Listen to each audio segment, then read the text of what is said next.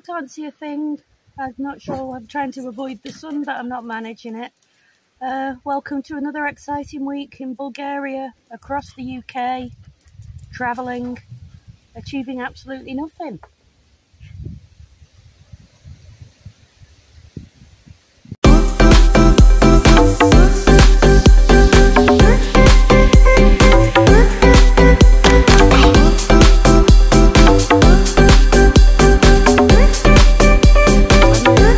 Can't see anything.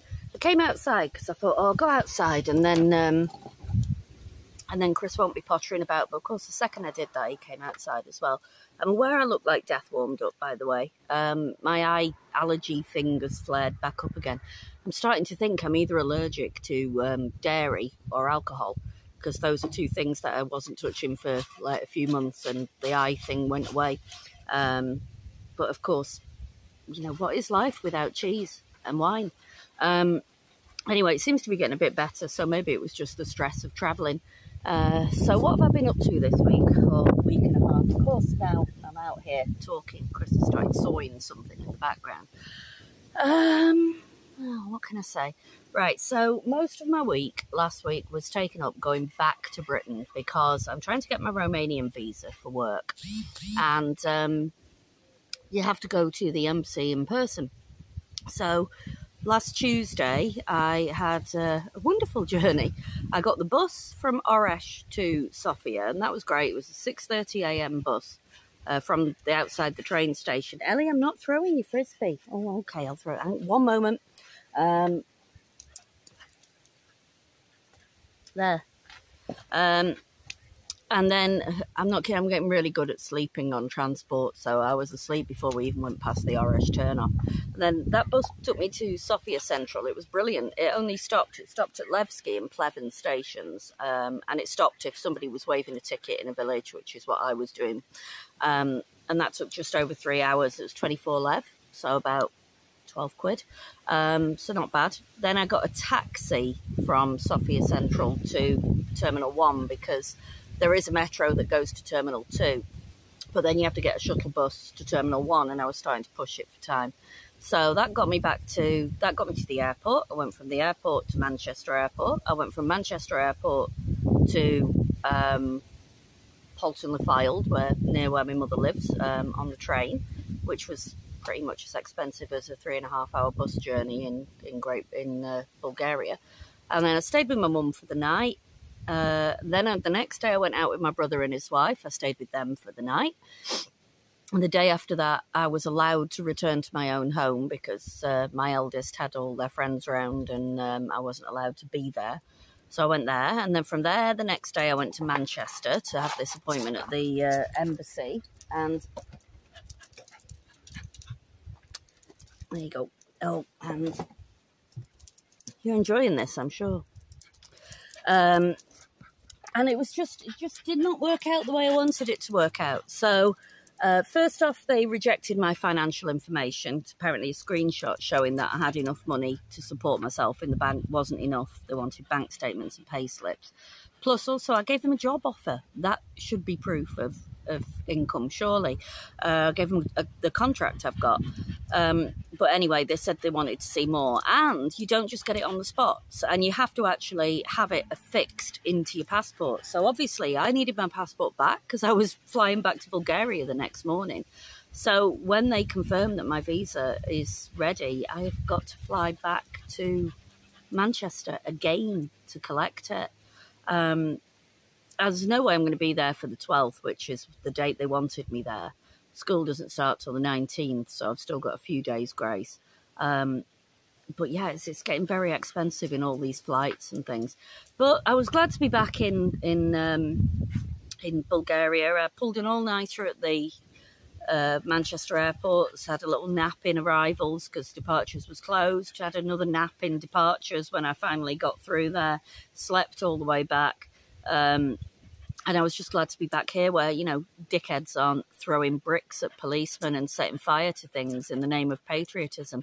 Because to my mind, there's nothing very patriotic about Nazi salutes. And, you know, our country was formed by, it was built on immigration and decent people coming to our country. I'm not going to get into it, but I'm really, really annoyed about it.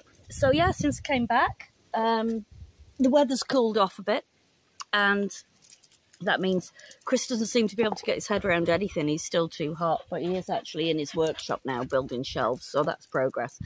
And I've painted a cabinet, which I will show you in this video, and today I'm going to paint a gate. So yeah, we're just getting little bits of things done. We've got some grand plans. Davey's been round and measured up for conservatory extension, which we don't need planning permission for because it's a conservatory, not a full building. So we're going to save up for that and get that done probably in the spring, because our builders are very busy doing Davey's son's house at the moment. And our plans for this year, obviously I'll be off earning the money, but Chris is planning on rendering the sides of the house, which I don't know if you could see our house past our disaster of a swimming pool, but that just needs sorting out. And we're going to get a quote for some double glazed windows, but we're not going to take the frames out. We're just going to, the frames are beautiful, so we're going to leave the frames and just get the bit in the middle done. So yeah, that's me rattling on. I'll stick all my videos together and see what I've got, if it makes any sense. Have a great week. I'm going to go paint a gate when I've done this. Peace out. A miracle has occurred. It's Monday, it's 36 degrees and the wind's getting up. But look, so today Chris took delivery of some boxes of stuff, because our friends James and Tina, they're packing up and going home in a month. So he's bought all, that stuff that like you accumulate as a DIY person in your garage and in your workshop. So he's bought all the stuff. And we got home, we went shopping, went all the way to Levski for dog food, for Dumb and Dumber. They had no dog food in the freezer.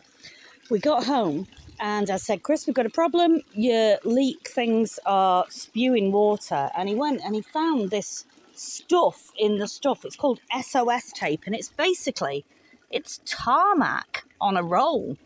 And look, it's completely stopped the leaks. So he's put it all around everything he could reach. And now we've got it far up enough for the water filter to be working. Sure, we're very popular with our neighbours now they can hear that we've filled it up. But it has, to be fair, taken us 2 weeks to fill it up because we've done it a bit at a time. So we haven't used everyone's water supply. But the temperatures are now set to go up to in the 40s again. So I'm so glad we've got this. In other news, I came home to this. So not all the sticky has stuck. There is not much water left in it. But a lot of it has stuck. So I think if we do a bit more around the outside, we could probably get it watertight. This is becoming something of a saga. Right, Tuesday morning. I would say this is exciting, but it's not really. But I suppose it's an adventure. I've got to go back to the UK to have my appointment at the Romanian embassy. So it's 10 to 6. My dogs are very confused about why I'm up. And this is my bus ticket. So when Chris gets out of the bathroom, he's going to drive me to the RS train station where the bus stop is. And I'm going to get a little bus to Sofia. How exciting is that? Right, I really hope the bus that went past wasn't it. It's due till 6:30. It's Chris waiting. There's a man waiting across the road. I'm going to get out and stand at the stop.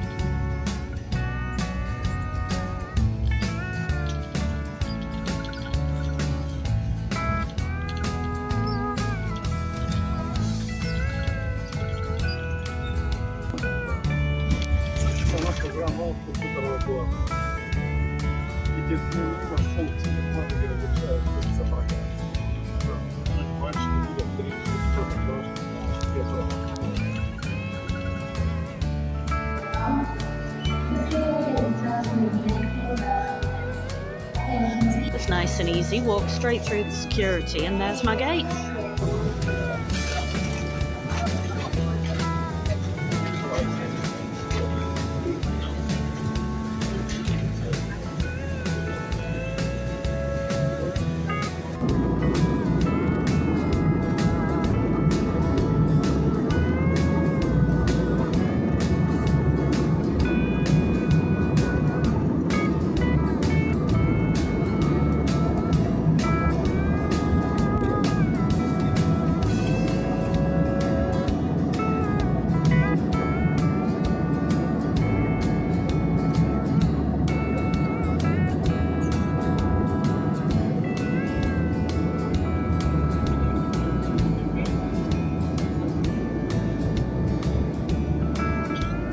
Seated until the seatbelt sign has been switched off.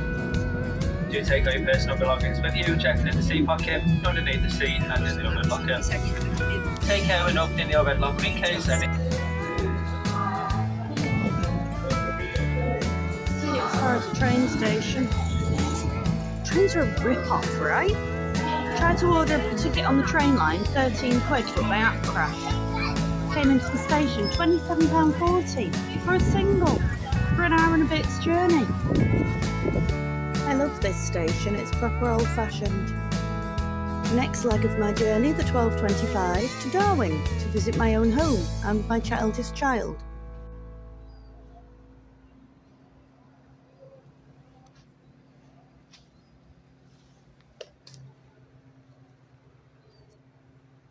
So before Chris gets up, let me introduce you to next week's, well this week's now, it's Monday, this week's project. This is my old Bulgarian dresser and I absolutely love it. Chris hates it. So I've taken the drawers out and cleaned them. I've taken all the treasures out.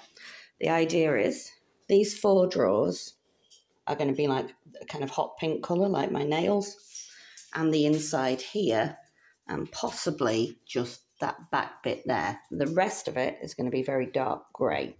I'm going to paint it in the same paint that I painted all my tables in. It's like a chalk paint that I got from the, what's it called? Hardware shop in Svizhtov. And then, so you see, drawers are here. All the treasures are in there, including an ashtray. Who even has an ashtray these days? I think it'd be nice to keep those because they belong to the last person here. And then, excuse me, dog, my other project is this gate. So yesterday, I scraped all the flaked paint off it. And when I go for a coffee this morning, I am going to pick up from the hardware shop some brushes, because you can't use a brush twice with this gloopy outdoor paint, and some Bulgarian green paint, and I'm going to have a go at that. And if that goes well, then there's the top gates to do, and also this sink. Exciting times. I feel like I finally got used to the heat and I'm ready to work. I appear to have brought a little friend in from the garden. Right, got a layer of pink on it. It's going to need at least 2 coats, maybe 3 for that, because that was blue on the inside. And I've painted the drawers, so now I'm going to put as much grey on as I can onto the bits that aren't masking taped up. And then while I wait for it to dry, I might go and start the gate outside. I don't like to be idle, and it's cooled down a lot now, so I can get going. I think that's going to look really nice, the contrast between this dark grey and the pale pink. I thought it was hot pink, but it's not, but never mind. It does the same job.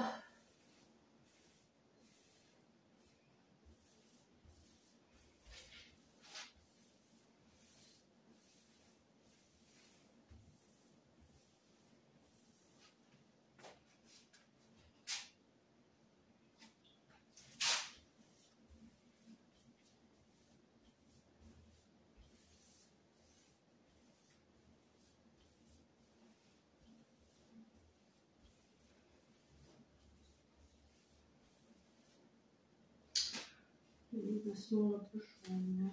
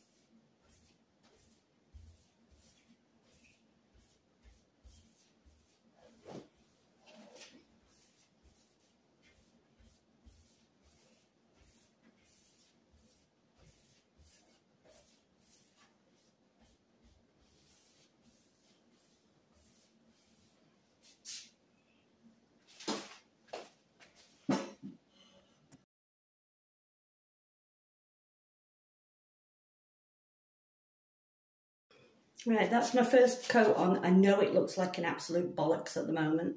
It will look all right. I've used this paint before. It's ruinously expensive, but it does do a good job. So that's one coat on. The good thing is it's drying really, really fast. I've just put second coat of pink on the drawers, and then I'm going to go around this bit again now. And then hopefully by the time I've done that, the grey will probably be dry, and I can go over that. Thank you, dogs.